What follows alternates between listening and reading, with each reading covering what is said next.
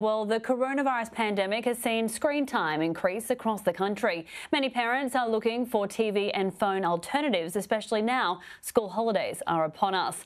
Author of the Right Brain Workout, Alex Wadelton, joins me live now.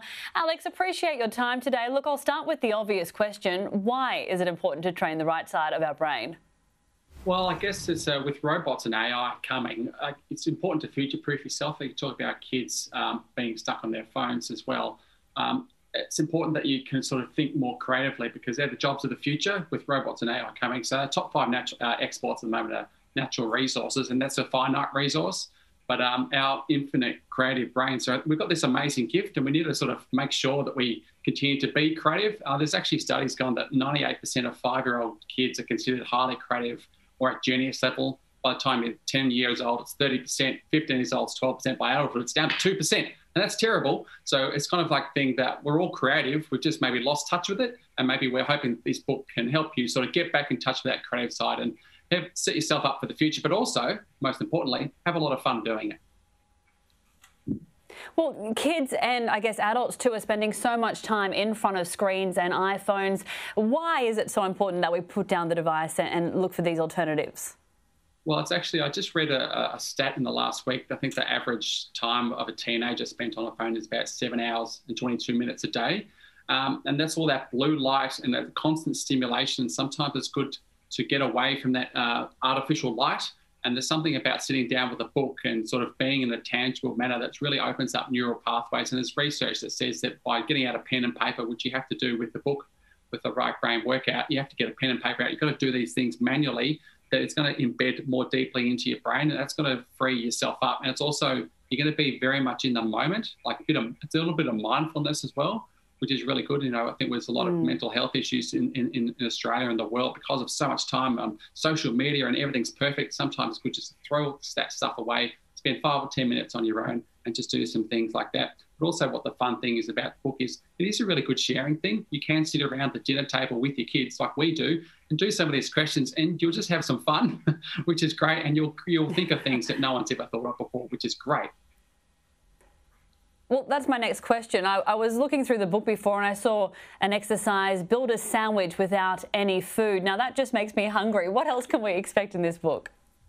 Well, there's lots of questions. So what's the great thing about it? It's 10 weeks to retrain your brain to be more creative. So there's 70 questions, a question a day. Each of them's been written by an amazing creative people like Tommy Little has written some questions, Dave Thornton, Professor Alan Duffy, people like that. And they've come up with questions like describe the new dance craze Dunzing, or another one, which my daughter actually wrote. She's a 7-year-old and she's amazing. And with Christmas coming up, I think this is a great one.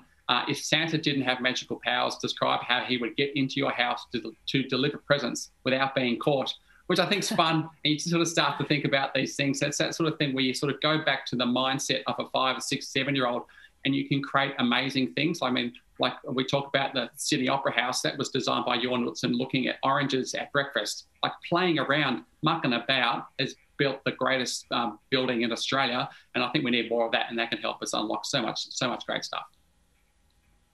I think it's such an incredible idea. Take me back to the start. Where did this book come from?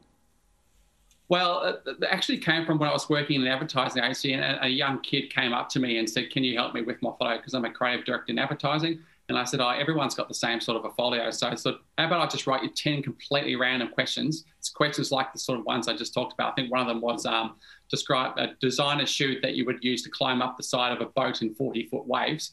And he came back with these answers a week later, and it was just such amazing answers. I'm just like, there's something really cool in this. And I started talking to Russell Howcroft, who's Mr. Multimedia Advertising businessman, and he was just like, I love this idea. And so we just sort of put it together, and we put it together and we took it to Penguin. Within a week, they thought this is a great idea, and we're already onto the 2nd volume, which is really cool. So it's just about that.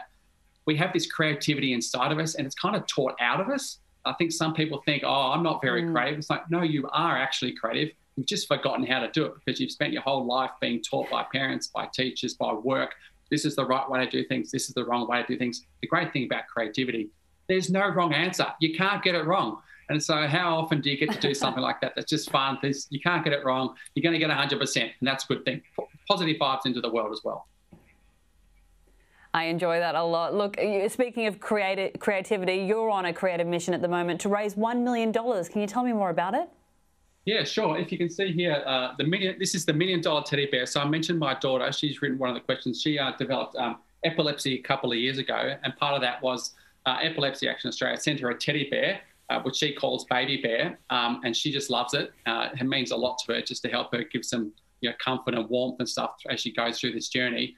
And at the start of last year, or this year, obviously COVID hit, and that's wiped out Epilepsy Action Australia's fundraising for the year, because they have Purple Day, and that's held in March every year, and that fell over. So I just started thinking, what could we do to do something to help raise them some funds? So we've got this idea called the $1 Million Teddy Bear, and hopefully we're looking for one amazing philanthropist or corporation to donate $1 million to buy the bear, which we're calling Maximilian.